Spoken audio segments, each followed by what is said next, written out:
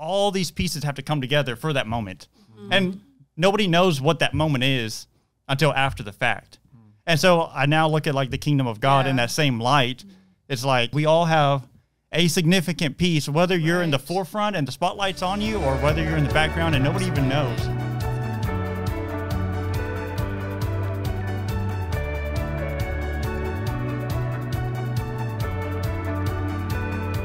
Hey, and welcome to Winning Conversations. We are so glad you're here today, and we are here with Brad and Marti Galbreath. How are you guys? Great. We're good. Great. Dan and I are super excited to spend some time with you. And what you don't know is that Brad has been on our podcast team since the beginning, and nobody has heard his voice because he's in the background. It's too bad, too. It's nice. Yeah. Thank you. And he's done all of the editing for just nearly every single episode. He is the heaviest lifter on the team for sure. Like, I don't think we can say enough for those of you who like have listened or been fans, everything else. If Brad wasn't here, this doesn't exist. Like, there's no way to say that politely. True. Like, the editing, there is so much recording that's on the ground from us making horrific mistakes. Right. We're like, sorry, Brad. Like, Again, we're sorry. It's the most common phrase in the podcast. If you're like in the behind the scenes, little inside trader here, like we always say sorry, Brad, so often because we make mistakes, we flub our words. Right. And now he's here. So we don't have to apologize. We can apologize right to his face about all the editing he has to do when he's not here. So yeah, it's unbelievable how much you put into this whole production from start to finish. It's been fun. It's been a great experience. So Yeah. I really can't understate enough like how impactful it has been on this vision that I had. And of course, Marti came along and made all of this look beautiful also. But without the gifts that you've had and the ability to learn and grow and figure things out as we go. I mean, it's been kind of, we've talked a lot about the very first episode when I laid my laptop out and we're like, all right, we're doing a podcast. It was crazy. Here we go. That was so funny. It was great. fun. But you've been with us the whole way. yeah, I remember, I think it was Marti that she was like, hey, I heard a rumor that Tanya's starting a podcast because she knew that I like podcasts. I would listen to them a lot, especially driving or working. I would always be listening to them, and I was just like, if we're doing that, I want to be a part of it. And I think I just came to you. I was like, hey, if there's something I can do, I'm willing to do it. I don't know what to do or how to do it, but I'm willing to give it a whirl. And we're like, hey, you're gonna do the most important thing, possibly the most important thing in the podcast. So, like, make it exist. Yeah. Thank you, sir. Just kind of fell into it and just figured it out along the way best I could. What's been like a lesson or the biggest thing you've learned along this way? I mean, I think, I just had to get a lot of these things, dealing with audio and stuff. Like I play guitar, I've been in music. So these are all things I've been familiar with, but never really like got into real deep and heavy. Never did it professionally, never really. So getting, trial by fire of like really trying to edit something that's actually being released, like I've recorded music and stuff in the past, but it was like, I would do it, listen to it. Oh, that was fun. And then that was it. Like it never actually went anywhere. So now it's actually going out and, getting thousands and thousands of listens. Yeah. Crazy. So I think that's been one of the coolest parts is just being a part of that, knowing I'm a piece of that. Yeah. And if I can add, he is such a researcher. So if you give him a task and if he doesn't fully understand, he's going to sit there and research and research and videos after videos, like that's just how he's always been and how I've always known him to be is such a researcher. And I would like geek with him with it, just like messing with him. Yeah. But honestly, like that's what has made him so successful in life is because he does the background understanding of everything. Yeah. So it's been fun. Like I said, I played guitar and, so I knew some stuff about audio, but not to the extent that I needed to know for this project. So I've learned a lot along the way. I like cameras. I've had, a couple of Canon cameras that done photography, not the professional again, but just, I always thought it was fun. Right. I like creating. I like that kind of stuff, but it's normally more on the digital side. Like I'm not a drawer, not a painter, none of that. So, I've played with Photoshop and like I said, had Canons and, had a little photography, page going at one point when I was a teen. But, like it was just kind of like, oh, it's kind of fun to do. But like I'm the kind of person that I like to have like a purpose behind something. So it's like I can only do something for fun for so long, and then you kind of get burned out because it's like, what's the real point? So being a part of something like this is like there's a lot bigger purpose that's a lot bigger than me. So it's been fun to get in and be a part of that, and take those things that were just kind of hobbies and interests and actually turn them into something that has kingdom purpose behind it. That's great. Well, I think just for knowing you, like there's a desire for excellence. Yeah. And it's really hard just to play with something and not operate at excellence. Yeah. You know what I mean? It's like, oh, some people can just dabble here and there, but when you know that your desire is for a next level production or a next level output, whatever that is, it's really difficult just to kind of like, not take it seriously. And I tend to pick hobbies that to get to that level, it's like thousands of dollars. So I think a lot of times in my personal life, that's where I hit that lid. It's like, okay, I spent enough money here, that's probably good. You know what? I'm good now. Yeah. Good. So lesson learned. Good. Yeah. That's good. Well, a lot of your life story has to do with how you've been able to impact the kingdom of God. So tell us a little bit about what you do for a living, but also how is that bridged into church ministry? So I'm electrical engineer. So super smart. Professional nerd. To most people. Master nerd. Master nerd. I get paid to be a nerd, all right? Yeah. We're doing it next level. So yeah, I think, growing up, I just always had like most people will probably say like a natural gift. I truly believe it's a gift from God of just kind of figuring things out, working with, mechanical and, electrical type stuff. Like, I don't know, for some reason it kind of makes sense in my mind in a way that I can't explain. So it's always been fun. So, growing up as a kid, I would, I'd have to like take my bike apart to put it back together just to see why, I'd build stuff with Legos, it's like always wanting to build stuff. And so, then as I got a little bit older, I went into the Air Force and, I did avionics technician for like the F-15. So I was working with like the radar systems and communications, and it was just more nerd stuff, but it's completely fun. But, and I think it was in there that I really, like, I think that's when like the light bulb went off and I was like, I kind of have like a gift for this. Cause, I got in there, and you would have, like your peers, and I'd like, not to say it like braggingly, like, but things would just click. It seemed like easier than for others, and so that really solidified, like this is a gift. And like I said, what I believe from God. So got out of the Air Force and, went back to school, got my electrical engineering degree, then ended up continuing on getting master's, and here I am today. And now God has taken so much of those skills and using them for kingdom in a way that I never would have imagined, because so it was about the time going into the Air Force, 2010, 2011, a couple of really big years, got saved, got married, went in the Air Force, whole new chapter. I mean, probably even a whole new book, like not even the same book anymore at that point. So a lot changed in that time. So, in those next couple of years, getting my degree, it's kind of like sometimes we look at, ministry in such a narrow focus. It was like, how does an engineer fit into the kingdom? Like, that doesn't make sense. Like, God already has everything made. Like, what does he need engineers for? But, over the years, it's really opened my eyes. And, so being a part of this podcast, I also help out in the main church coordinating. Wait. You don't help out in the main church. You are the technical director for the broadcast team. Kind of like this podcast. It's like, you know what I mean? Like heavy it's lifting. Like, a lot of heavy lifting. It's not just something minimal that you're like, oh, I just show up on Sundays kind of sound, maybe. cameras, lights, live stream, all of that falls. Again, people don't understand this. I can't explain this enough. Like, if you are looking at content coming from this house, his hands are on it. You know, like it's so like, true. I just don't think people, like, you guys are obviously a ministry power couple. Coin that phrase, TM, trademark, TM, because you guys do so much on so many different levels. I mean, on like, again, like people just, it baffles me because I feel like we kind of, you know what I mean? Like, like I feel like we like contribute to this house, and then I look at other people like, I don't do a thing. I'm nowhere near it. Like there's doing so much more. And like knowing that the audio, the visuals, the everything that we kind of see coming out digitally has got your fingerprint on it. Yeah. That's right. Knowing and talk about that, that's crazy. I mean, amazing. Like such a blessing that you get to take that skill set and apply it. But it's so interesting. So like as an engineer, like part of what I do is you take various small subsystems and you put them together to make your final product.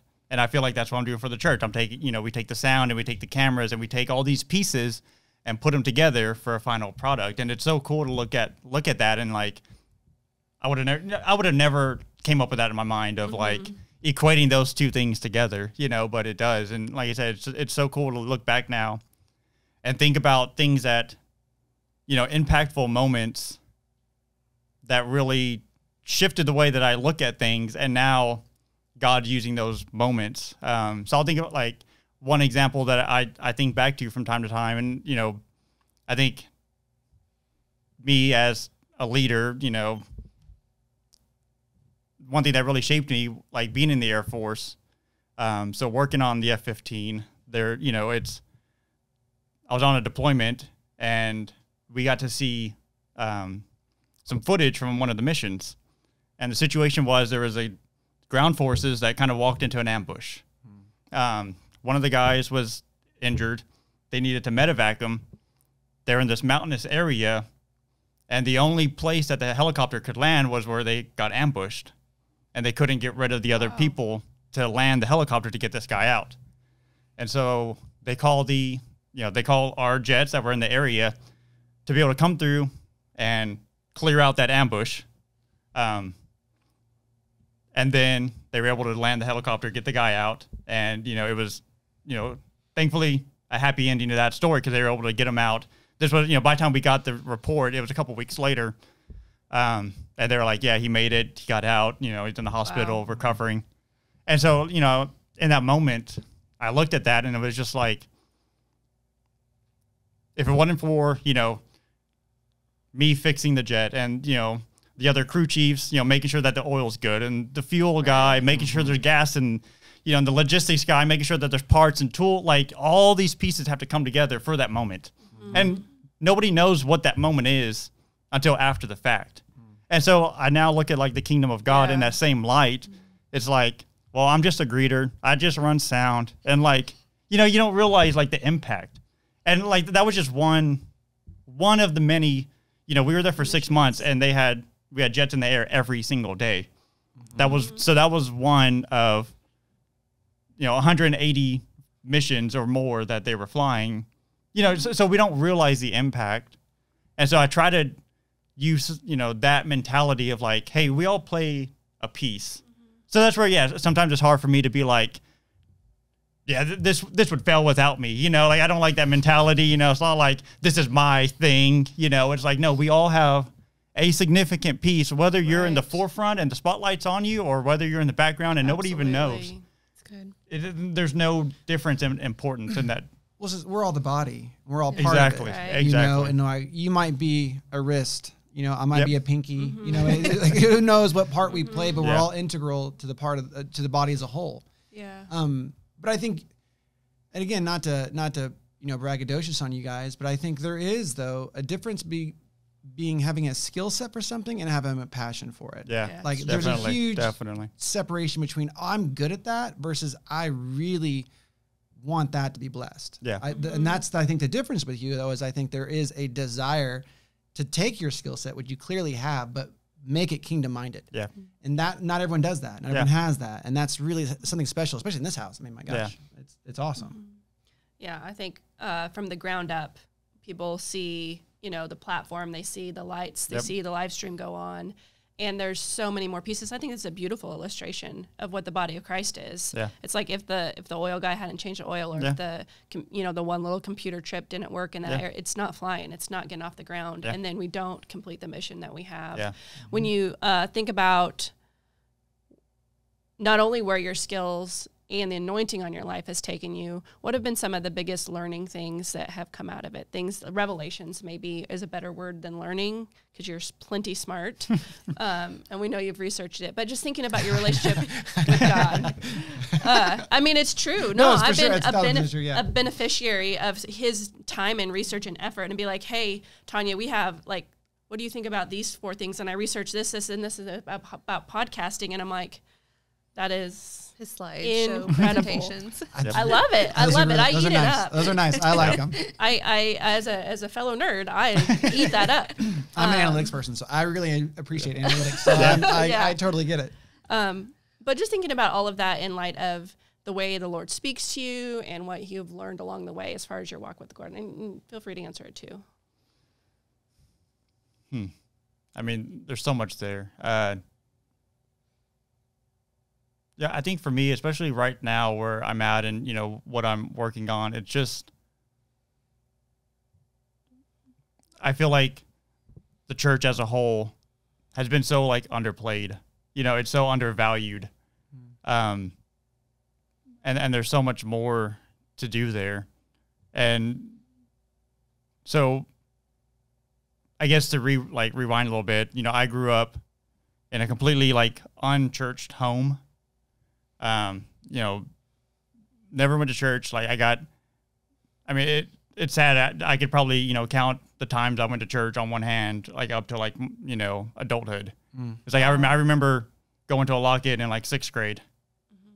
And then I remember like, never again going to like Young Life in high school, you know, and it was like, you know, very it was so few that I can remember like those specific times. Instances. So, you know, so looking back at it now and with this position and what we're doing here with the podcast, I'm like, you know, how many people, how many of me are there out there right now that just, they don't know, like your only knowledge of God and Jesus and the Bible is like these like pop culture like references where it's like, you know, what do the movies say that Jesus is, which we know is going to be a very distorted view of who Jesus really is. Sure.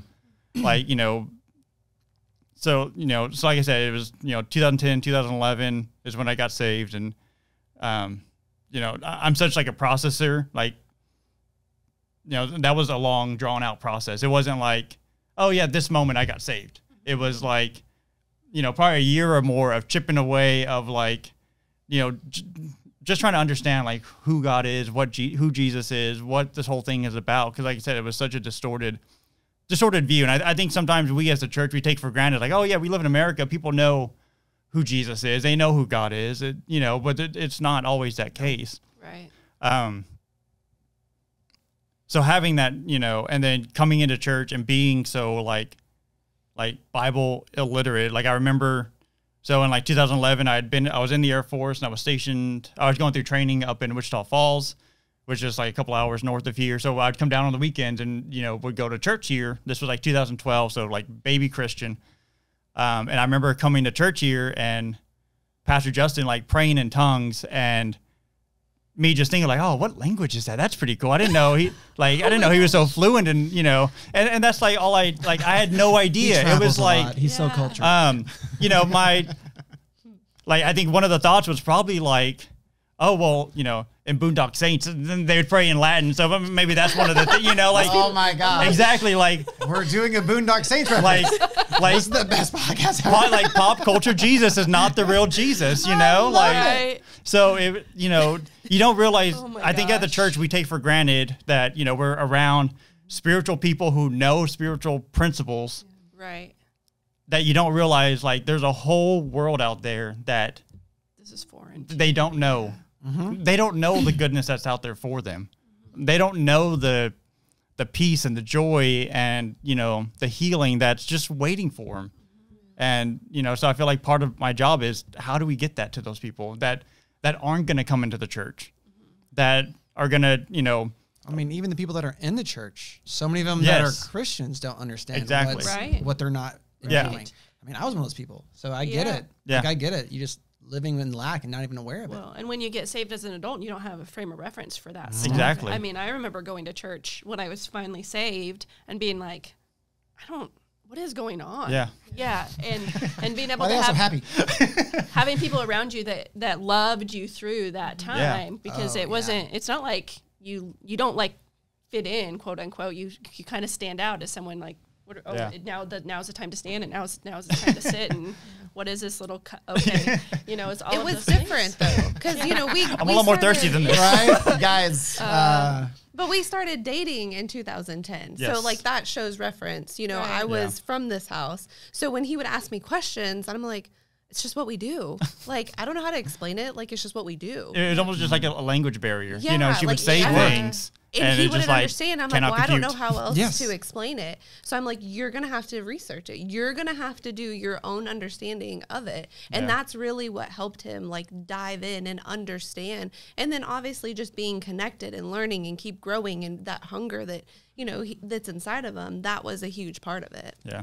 Well, I think that's I think the big divide. Some people start that journey and then just kind of get tired of it. Yeah. Or like they get complacent or they get comfortable. Yeah. And like where they don't keep that hunger, fresh desire to keep moving. And that's where I think one of the blessings that God gave you is that desire for excellence. Yeah. Hey, I can't settle for just a decent relationship with the Lord. I can't settle for a decent relationship with whatever it is I'm doing. I need to experience All it. in. Yeah. Yeah, which is great. Like, I mean, it really is. It can be a bad thing. Yeah. If it's not kingdom minded, what I mean? Like, but it can be really a blessed and anointed thing, which is why I think where you're operating in now, and we receive the most of that selfishly because we are a part of the things that you are putting your gifts to it. Yeah.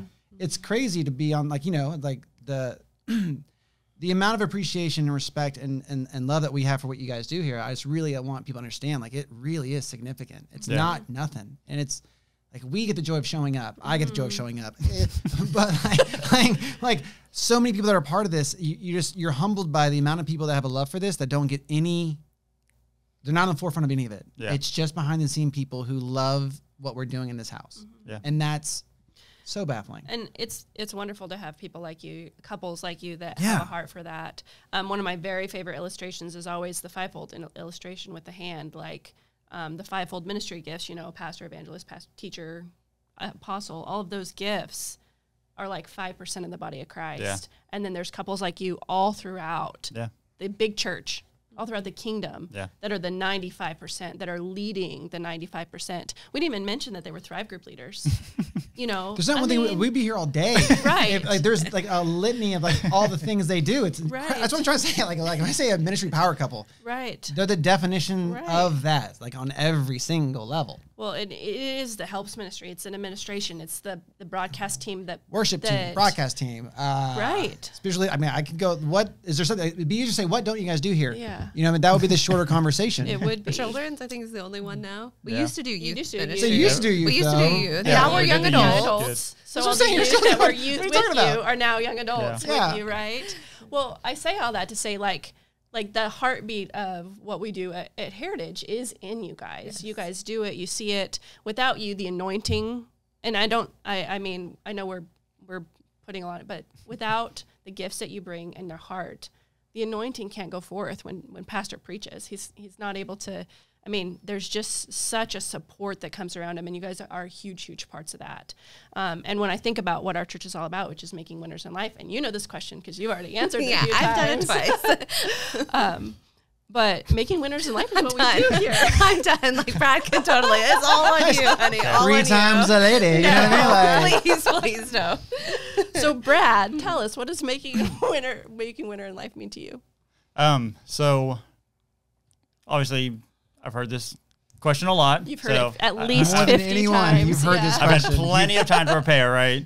So raise the bar.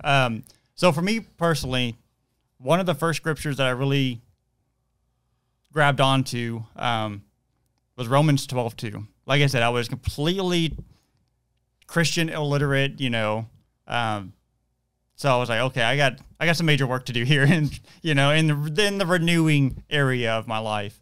But it's never stopped. Like I remember that stuck out to me, and I was like, okay, let me read a few books, and I'm gonna get renewed, and we're gonna be good, right? And then it's like another level, and then another level, and then another level. So now, how I try to just live my life, am I better today than I was yesterday? And what am I doing to be better tomorrow than what I am today? And I feel like if that is our mentality, we're always trying to get closer to God. We're always trying to do what God's calling us to do. We're always trying to if that's our purpose and if we're being intentional with that, It's good work. then Sorry. It's really good. then you're gonna be like Paul and get to the end and say, I ran my race. I know I did what God was calling me to do, because every day you're making that purpose. So just, so I always just fall back to Romans 12:2, and it's the renewing of your mind. It's a nonstop process. It's not,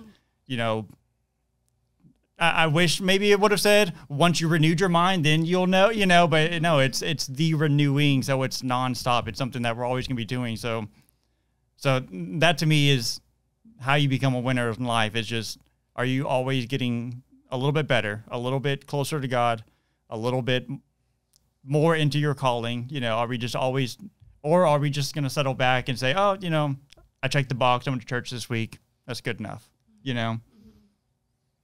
That's a great answer. I love it too, because it is a scary place to be in when you're comfortable. Mm-hmm. Like comfortable meaning no desire to move forward. And we've kind of talked about this in it's a consistent theme where people just get really comfortable with where they're at spiritually. Yeah. I'm as guilty as anybody. I've been in those seasons where I'm like, I'm kind of, and there is no idol in your faith. You're either going towards them or you're not. Yeah. And it's tough to say it that way, but it's totally true. Yeah. And, one of our first memories for me and my wife, we had dinner at your guys' house. Yeah. And for people who don't know, Brad makes a majorly delicious ribeye. Converted my wife, actually. Let's talk about that. My wife's like, I don't want any steak. And then she had 2. So not to call her out. Yeah. But it was a good ribeye. She ate mine and hers. But like, you guys do walk that out on a consistent basis. Like how you guys are on Sunday is how you are on Monday and how you're on Tuesday. And that desire and that the sincerity of your faith, it's not a joke. It's not a game. It really is how you guys live your life. And it's so inspiring for people that are like new to this house or anywhere else. Like it's super impressive. You guys have always been people that were like, wow, they're doing life right. And it's a great example to all the teams that you got lead, all the people that are looking to you guys for direction, and to know that their leaders are truly hearing from God on everything that they do. So I mean, it's not always something that just comes naturally too, a couple years ago, I think I was at a really comfortable spot. I was on the worship team, I was serving, I was doing the things, and it was fun and it was comfortable. It wasn't too much, wasn't too little, just right, And then boxed it. Yeah. And then it was like, this podcast kind of took off. So that was like another thing. I was like, okay, but that's not too bad. And then I remember like we were talking and being on the worship team, looking back, it was like, man, we need some help in this, we need someone, we got the sound, we got the broadcast, but it's so like disorganized. Like, there's not, someone should really, do that. Someone. Like someone needs to do that. Someone. And then it was like, and then it was like 4 months later, it was like, hey, do you want to step into that position? I was like, I will, just because I know it was a needed. But there's been lots of times I was like, what did I get myself into? Like, can I read? But it's been good. Like I said, it was needed. I wouldn't change it too. Yeah. Our why of being here is like, we know that God's called us here to help this house specifically. So if we consistently keep that on the forefront of our minds of like, why are we here? Why are we at Heritage? Because we're called here. God has placed us here. So what are we going to do with that? Yeah. And I think that's why, like, okay, you have a need here, you need help here, how can we help? That's such a huge thing for me, because it's like, well, no, God's called us here. Yeah. So I think that's what has helped us, with it. Yeah. Keep the perspective, So- understand. Yeah. Taking those steps into God's calling, they're not always the easiest and most comfortable steps, but it's the necessary and most fulfilling. That's great. This was fun. It was really good. You guys are, seriously, I've been looking forward to this. Is one of the conversations I'm really looking forward to, just because I know how important Brad and you guys both are to this entire process. So I was really excited to let all of you join in on the inside information that we know about Brad and about Marty. So I was just, did you guys have fun? That was fun. Did you enjoy it? Yeah. Yes. We are so You guys happy are you're the here. best. So thank you all for coming, for listening, for watching. We love you guys. We appreciate it. Join us next Friday for another winning conversation and another turn the table, I believe, Yes. right? Oh, Yep. I'm just excited. All right. We'll talk to you soon.